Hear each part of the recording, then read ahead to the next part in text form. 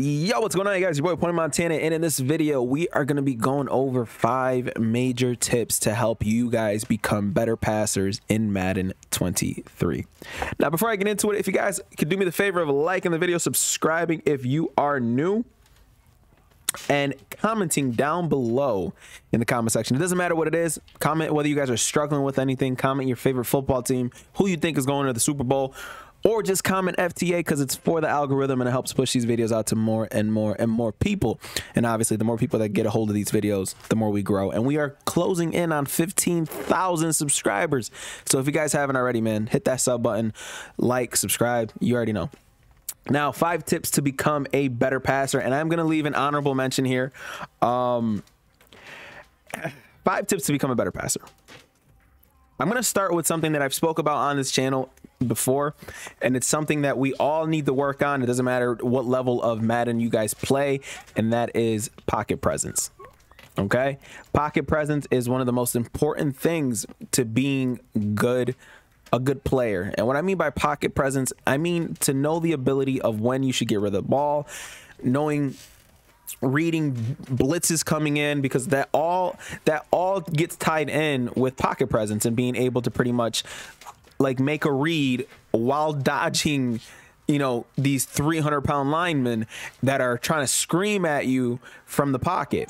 You have to be able to sit there and move up in the pocket so you guys can sit there and try your best to make reads. And obviously my entire defense has pick artists, so we're going to end up making some bad throws here.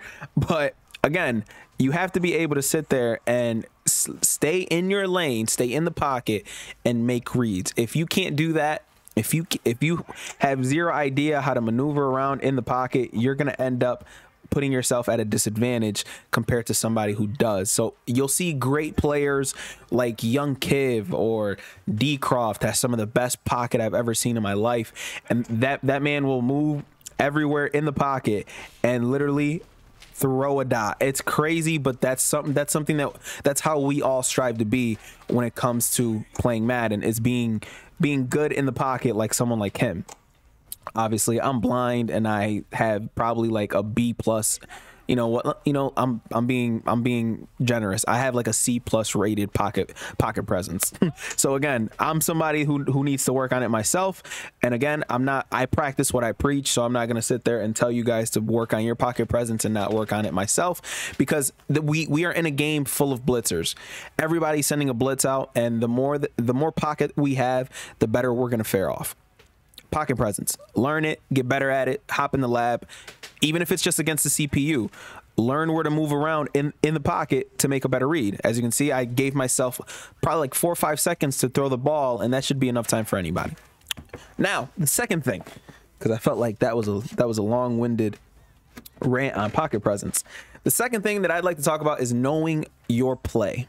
And what I mean by that is knowing your read progressions when it comes to playing any type of offense. So if I'm running bench, this is a very good play in Madden. When I'm running bench, your first reads are going to be either square or O. And why is that? Because those are going to be the quickest routes that end up getting cut. As you can see, they're both kind of clamped up. So I end up going over to my tight end. You have to be able to look around the field, but you have to know what your first read's going to be and what your last read's going to be. So my first read is always going to be the shorter routes, and we have to learn to take those routes. We don't sit there and go, oh man, I'm throwing a triangle. Why would we just jump up and aim for triangle? That's a predetermined read that's going to ruin the way you play Madden. You have to be able to take your checkdowns first. Why? Because you're just going to be able to move the chains over and over and over again.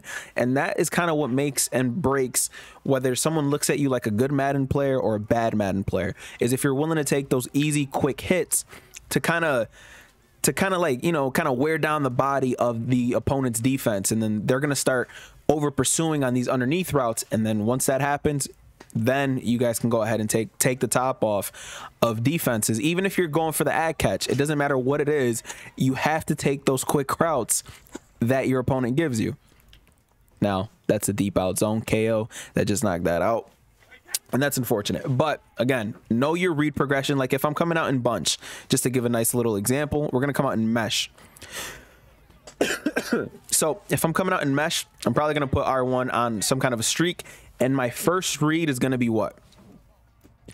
My first read is going to be the tight end going over to the flat. Why? Because I want my defender, whoever I'm playing against, I want them to start focusing on guarding that tight end. So now that tight end gets a nice little gain of about 3 to 4 yards, and we're moving up. We're moving on up, moving on up, moving on up, moving on up. So let's audible over to a different formation just to give you guys a different example. Let's go to Z spot.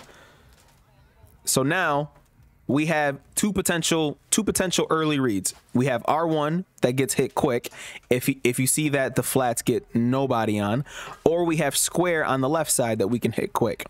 And then obviously O is going to be our main route that we're going to look at, right? And that's if we change nothing on this play. So we're going to look at R1. R1's open.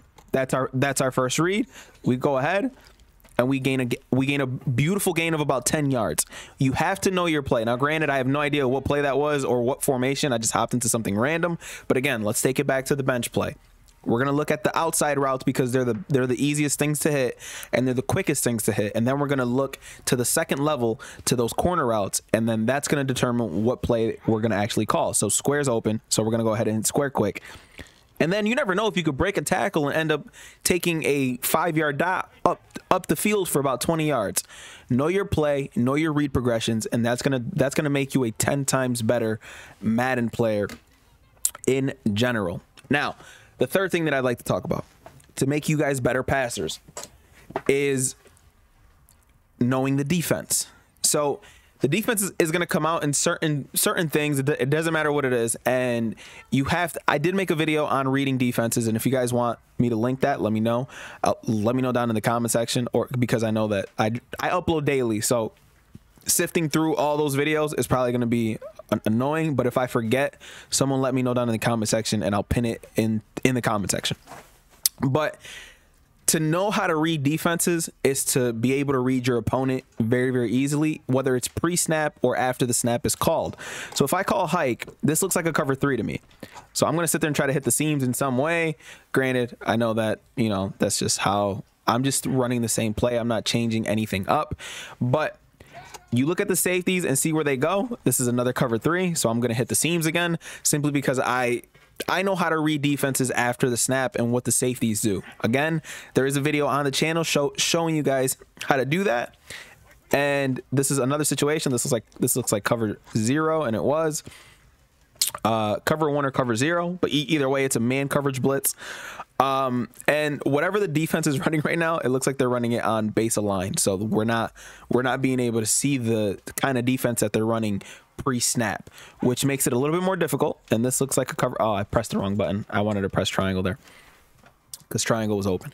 But again, reading defenses before the snap is a huge component into being a better passer, because you start knowing what exactly it is that you're going to do. This looks like a cover 2, and it is. So we're going to go ahead and be able to throw that and throw the laser against that cover 2. And then once you see the defense split apart, the safety split apart, you know for a fact that this is cover 2. This guy's backpedaling underneath, which allows us to throw this pass over the top. Again, this is just by me knowing how to read defenses pre-snap and after the snap. This allows me to pretty much have that understanding of what's going to be open and what's not. Now, that is a huge, huge important thing to know. Now, the fourth thing, I believe this is the fourth thing that I'm going to talk about, is knowing meta concepts. It doesn't matter whether you're on defense or whether you're on offense. Knowing meta concepts on offense and defense are only going to help you. It's going to help you be better at Madden. It's going to help you be better on defense, and it's going to help you a lot be better as a passer. So what I mean by that is you guys have to know what meta blitz is out there. So if I call timeout to choose a different play, I'm going to go ahead and call dollar. You guys have to learn how to beat the meta. So I'm going to come out in dollar, and I'm going to come out in DB fire press. And DB fire press, everybody does this. They bring down the safeties, make sure the safeties are underneath. Why? Just so that they don't get agged. And then they take their defense and they're going to sit there and just blitz that outside corner for a majority of the time, and then they'll randomly blitz this guy here. That is this is one of the meta defenses in the game right now, right? So how do you beat something like this? High balls and quick hits. That's like the meta right there. I mean, granted, I'm just, you know, bad throw by Brady, whatever.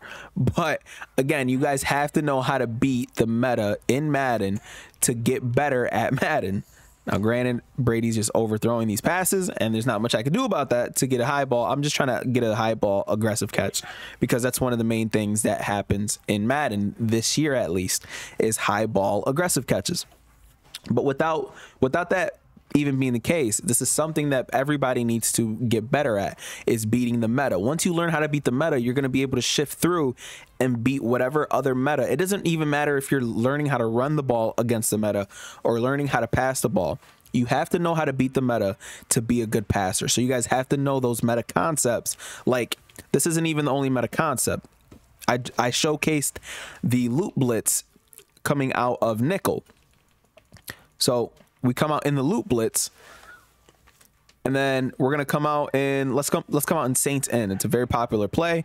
The loop blitz, they come out, they contain, and now all of a sudden you're getting absolutely hummed at from a defensive end, and it's very, very hard to beat, especially within the man coverage meta that is currently going on in Madden 23. So learn the meta concepts, and then hop in the lab and learn how to beat those meta concepts. It doesn't matter if you have one controller, two controllers. Well, you kind of need two controllers for it. So for those of you guys who don't have two controllers, this is this is something that you're going to have to look up, or, you know, lab against better players, or find players that will run this against you. But knowing those meta concepts is going to help you in testing yourself into beating those meta concepts. Now, excuse me, the last thing I'd like to talk about is knowing how to block blitzes. This is one of the most important things in the game, simply because everybody in the game should have some kind of ability on their quarterback if they're trying to pass the ball. It doesn't matter what it is: hot route master, gunslinger, set feet lead. Right now, this is the new Brady that just came out for Christmas, and I have fearless, hot route master, and I have fearless, hot route master, set feet lead, and gunslinger. I have every single ability that you could want on a quarterback. So with that being said, wow, he clamped him. With that being said, you're gonna already have these abilities, right, to throw the ball faster, but at the same time, you're gonna need to be able to get the ball out and within a certain amount of time. And the way that you do that is learning how to block blitzes or throw against the blitz. So many people have so many issues throwing against blitzes, honestly, the main reason is because they don't lab it.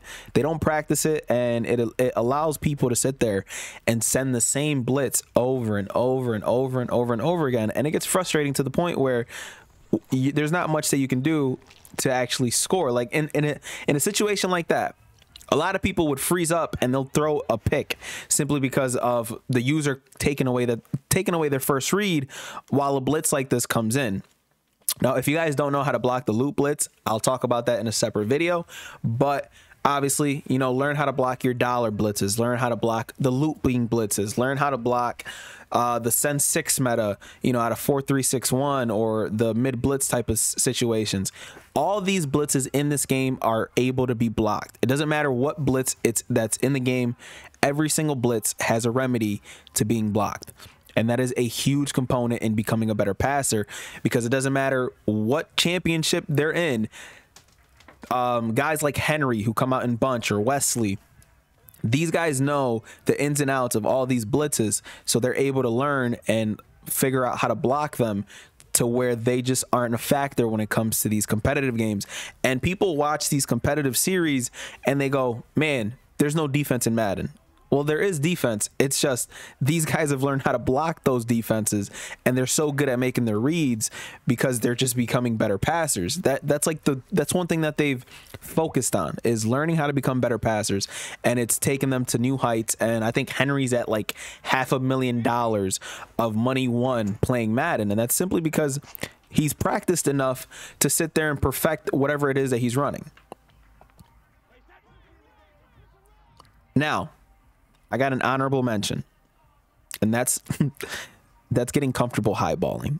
Now, a lot of people struggle with highballing in Madden, and it's simply just a height thing. You have to have height on the field, and you have to be comfortable. And I said it, I've said it before, and I think everybody has to have their actual scheme where they're sitting there and they got their open dots, and then they have to have that bailout scheme where it's like, all right, if this guy's clamping my regular scheme up, I have to make him respect the aggressive catch. Now, granted, I'm not going to get it off here simply because I'm just not. But if you guys watch me play, you guys know for a fact that if I see that one-on-one situation, I'm not going to hesitate to throw a nice little ag ball. Like, you know what? Let me just showcase that I know how to ag, like I just said, instead of me just talking about it. Now, granted, overthrow. I'm going to run that back one more time. I don't care if this video is 30 minutes long. I feel like these are all great talking points when it comes to trying to be a better passer. So again, you see that guy cross over, and Tom Brady just keeps overthrowing these passes, which is kind of annoying me. But again, this is just an honorable mention. You guys don't have to go for the high balls here, but I think going for the high balls just makes offenses 10 times better, because now your opponent has to be cautious of you throwing the high balls. And it doesn't matter what formation that you guys are throwing high balls in. You guys can sit there and throw high balls out of a bunch of different formations. So again, high balls just lead to those better animations where you're going to throw the ball almost where only that person can get it. It's not even about going for the aggressive catch, but to just throw passes where only your guy can get it is something that like, oh, and we're getting screamed at. It's something that a lot of people need to be comfortable or get comfortable doing. Even if you're on classic passing or freeform passing, you need to get comfortable learning how to highball. It's like crucial to being a good passer in Madden nowadays. And in previous Maddens, it was low balls. In these Maddens, it's high balls. High balls are the wave, and that's going to be my honorable mention for this video on how to become a top tier passer in Madden 23. If you guys have anything to add to this, please leave it down in the comment section, because I know pocket presence is important. Reading defense is important. Beating the blitz, extremely important. Learning how to freeform and you know, classic passing, like these are all things that are just going to add to your pocket, add to your understanding of being a good passer. And again, the more uncomfortable position you put yourself in, the better player you guys will end up becoming. So if you struggle against a blitzer, face blitzers, play blitzers, literally set yourself up playing blitzes and see how well you can do against certain things like that. Even if you have to do this, if you have two controllers, by all means, try this out for me and let me know how it works. Go into concept or play type and type blitz, and then click L3. Why? Because you're going to sit there and face random blitzes. Now, granted, you're not going to adjust. Maybe if you want to just sit there and shade underneath, you're not really going to adjust, but you're going to be able to sit there and, you know, work your way to kind of passing through people sending a ton of pressure. I know it's frustrating, but it will serve you guys a lot better than you guys sitting here frustrated that you're getting hummed at nonstop over and over and over and over and over again. Hopefully you guys appreciate this video, man. This was a long one, but I feel like a lot of people are starting to convert back to the run game when it's just not that good this year, especially when Dollar is still as good of a run defense as goal line defense is. So hopefully you guys appreciate this video, man. If you guys need any more tips, leave it down in the comment section below, and I'll try my best to find something for anybody. Now, I will see you guys in the next video, man. As always, 2 fingers, deuces, and peace out, you guys.